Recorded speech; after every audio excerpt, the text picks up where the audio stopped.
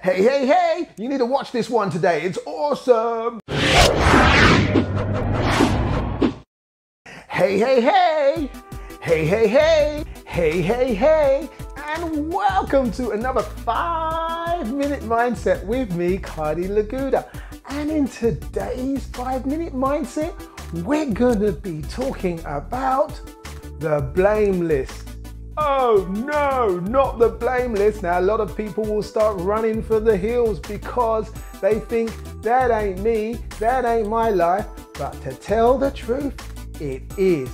We all do it. We have been conditioned from a very early age to blame other people. We have been conditioned from a very early age to blame other things. We have been conditioned to blame everything that is going wrong on someone else. We need to take responsibility, because if you've got a blame list, you are not gonna end up where you want to be.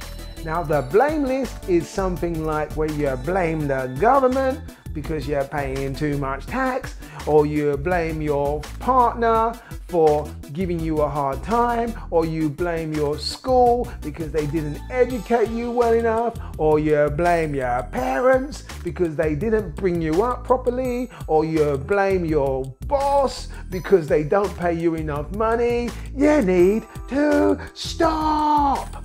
This isn't working for you. If you think about it, the amount of energy you put into blame can, think about it, hold on a minute, can be put in something that is not on the blame list.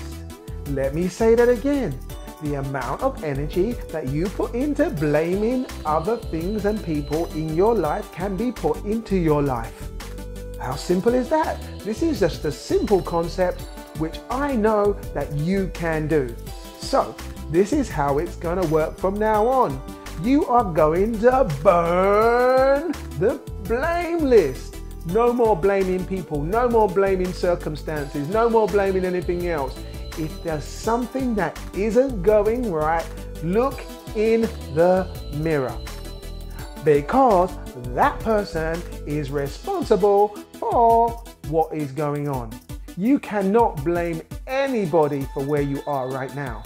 So lose the blame list. You need to now start thinking about how you can get to where you're going based on a new list, which is one that you control, that directs you to the path that you want to be on. No more blaming. Doesn't happen anymore. From this point on, it stops. So how are we going to do this? Well, it's very simple. What you're going to do is bring out the old pen and the old piece of paper, or if you have a notepad, even better, because then you can collect all your systems together of a positive nature in one place. So you're going to write down the things that you want to have in your life. You're going to list them on one page. And then when one of those pops out at you, you are going to take that one subject and you are going to put it on a separate page on the top. And anything that relates to that subject that comes into your mind, you're just going to keep writing. Now you're doing this because you are taking your subconscious mind on a journey. One that it won't want to go. Why? Because it still wants to focus on the blame list. So the subconscious mind is literally gonna pull you back into the blame list.